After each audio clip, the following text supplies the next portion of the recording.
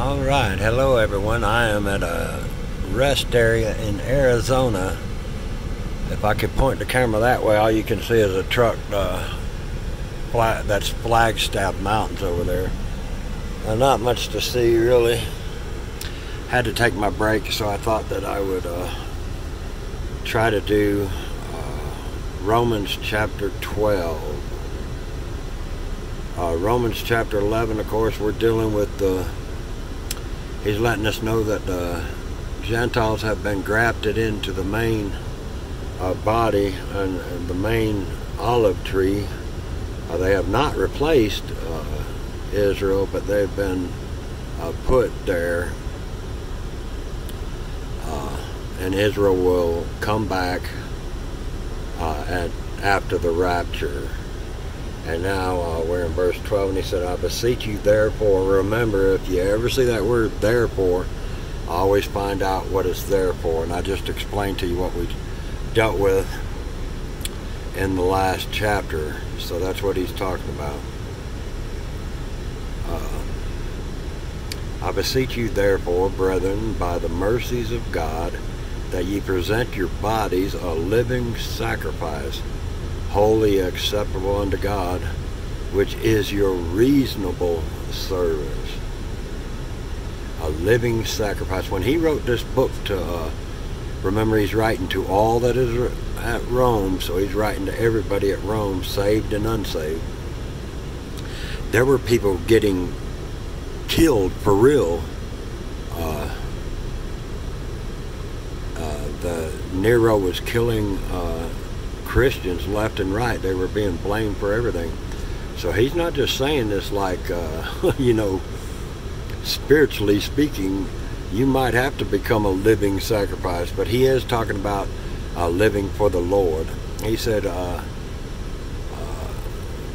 present your bodies a living sacrifice, holy, acceptable unto God, which is your reasonable service. A lot of people attack us Baptists and say, well, you believe in once saved, always saved, so you believe you can get saved and do whatever you want. Well, we do not. We believe in living a holy life. We just know that you cannot do it perfect. We're not perfect, and that's all we're saying. And be not conformed to this world. Be not conformed. So you're supposed to be a living sacrifice, holy, acceptable, which is your reasonable service. It's reasonable to die for Christ. Do you know that? If someone says, do you believe in Jesus or die, you believe in Jesus. And be not conformed to this world. Boy, that's hard to do when you live in this world. Stay off the TV, folks. Turn that radio off when it starts. When you know, the Holy Spirit will let you know when there's something you're not supposed to be watching or looking at or reading or listening to. Don't be conformed to this world, but there's that conjunction joining two sentences together. Be ye transformed by the renewing of your mind. How do you get transformed by the renewing of your mind? Read his word. Get in God's word. That ye may prove what is that good and acceptable and perfect will of God. For I say, there's a paragraph separation here, so he's starting a whole new thought now. For I say, through the grace given unto me, to every man that is among you, not to think himself more highly than he ought to think, but to think soberly, according as God hath dealt to every man a measure of faith. He just said a mouthful there. He said, for I say, through the grace that was given unto me, he's an apostle to the Gentile, to every man that is among you, not to think himself more highly than he ought to think. Boy, have you ever met, especially some high-minded Christians, that they're so sophisticated, they're so into themselves, and their word is the last word on everything. But also what we learn from this verse is that God hath dealt to every man the measure of faith. every man, lost, saved, whatever, they're given a little bit of faith. You have the faith to come to the Lord Jesus Christ. You have to reject him. For as we have many bodies in, excuse me, for as we have many members in one body, and all members have not the same office, we are the body of Christ. He's going to go into talking about the body of Christ now. So we being many are one body in Christ, and every one members one of another, having then gifts differing according to the grace that is given to us. Whether prophecy, let us prophesy according to the proportion of faith. Listen, everybody's different. We're all made different for a reason. I don't teach like somebody else does, and there's a reason for that. I'm not a big genius when it comes to using the English language, but there are people out there that are. There's different ministries for different people, and God will use you for the gifts He's given to you. Or ministry, let us wait on our ministering. Notice He's waiting. That's one of the hardest things to do with the Lord, is to wait on the Lord. Have you ever tried to rush a prayer? Rush an answer to prayer? Sometimes God teaches us patience through, sometimes He don't answer the prayer for years and years and years. Let us wait on our ministering, or he that teacheth on teaching, or he that exhorteth on exhortation, that's preaching, I think, teaching the Word of God. He that giveth, let him do it with simplicity.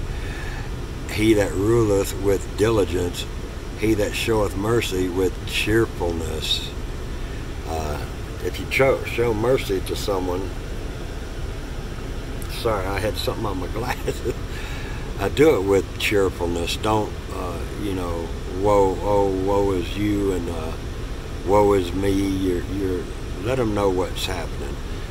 Let love be without dissimulation. That's a big word.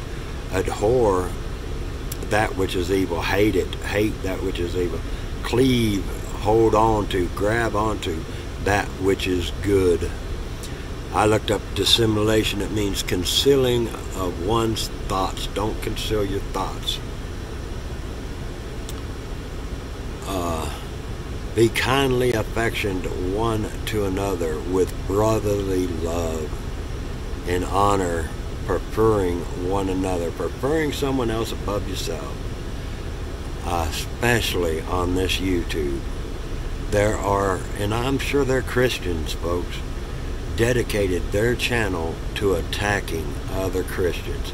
If they disagree a little bit on doctrine, and it doesn't have to be that much, they're heretics and they're on their way to hell, and they have a demon, and the attacks, they have nothing, they don't know anything about the Spirit of the Lord, because the Spirit of the Lord brings peace, it brings love, it brings unity. Never does it bring division. They're not mature Christians. Like I made that video the other day, they are babes in Christ still, and they're trying to teach other people, and they got a little followings. And anyway, God bless them. I hope they get right with the Lord, because that, when you're filled with the Spirit of God, you will feel nothing but love one towards another. And if somebody disagrees with you, you don't have to attack them. Just pray for them. All right, let's stop the bickering within the church. It's not doing anything for the body of Christ. Rejoicing in hope, patient in tribulation. I, folks, am learning that the hard way, and I've never been a patient person. But I have to learn to, it is what it is, they say. I can't do anything to change it, so you got to just go through it. And you don't have to go through it screaming and cussing, being all upset. Just, do it with a little finesse, being filled with the Holy Spirit of God. Distributing to the necessity of saints, given to hospitality. We don't see a whole lot of that anymore. If somebody is in need of something and you can help them out, do it. And do it cheerfully. Don't do it and then brag about it. Bless them which persecute you. Boy, this is hard. Bless and curse not. Somebody persecutes you, it's hard to bless them, ain't it? Let's be honest, but we're supposed to. Rejoice with them that do rejoice, and weep with them that weep.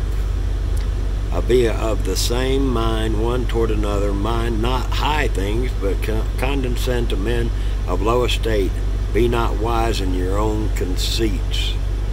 You might have a little more knowledge than somebody else, but you don't have to be high-minded. You don't have to raise your nose up and, man, I'm talking to you Baptists out there, because I'm a Baptist.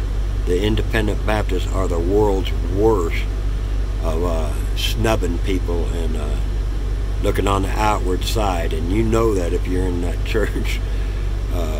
There's a lot of great people in the church and everything, and that I agree with most of their doctrine, but they will put their nose up to somebody that's not got their hair cut exactly like they do, or they don't wear a suit and tie like they do, and they don't brush their teeth like they do, and their kids don't wear the clothes not everybody, but that's real prominent in the Baptist church. And I can say that I'm Baptist. That's why I know. I've been in a lot of Baptist churches. All right. Be not wise in your own conceit. Don't be a conceited jackass. And there's a lot of that going on in the church today. Recompense to no man evil for evil. Provide things honest in the sight of all men. Be an honest person. Don't lie. Don't lie about your taxes or anything. Ain't that something? If it be possible, as much as lieth in you. Now, if it be possible, as much as lieth in you, live peaceably with all men. I mean, if somebody comes up and smacks you in the face, you have to leave. You can defend yourself. Jesus said in Luke, he said that sell your garment and buy a sword. So we can defend ourselves today. Dearly beloved, avenge not yourselves, but rather give place unto wrath. Just, if you can, an old country boy told me one time, he said, it's like water down a duck's back. Just let it roll off. For it is written, vengeance is mine, I will repay, saith the Lord. Vengeance, you don't have to have vengeance on anybody. The Lord will take care of it. Don't worry about it. Therefore, if thine enemy hunger, feed him. Oh, this is the church age he's talking to. This is us, folks. We're supposed to feed our enemies. If he thirst, give him drink. For in so doing, thou shalt heap coals of fire upon his head. That's in Proverbs. Well, 25. There it is, right there. 25, 21, and 22. Be not overcome of evil, but overcome evil with good. If you can apply these principles that are found in the chapter 12 of Romans, you will become a mature Christian. This is talking to ministers, to teachers, to all those that work in the church. If you can apply this chapter to your life, you will become what I would call a mature Christian. Okay, yeah, it's time for me to go back to work. Everything's not... I wish I could sit here and just do one right after another of these, but I got a big family I got to support. Alright, Lord bless you guys. I love you. Thank you for watching. I really do. Especially my faithful few that watch every one of these. It means so much to me. And read these Bibles, folks, and pray without ceasing. May the Lord bless everyone on the other side of the screen. Amen. Amen.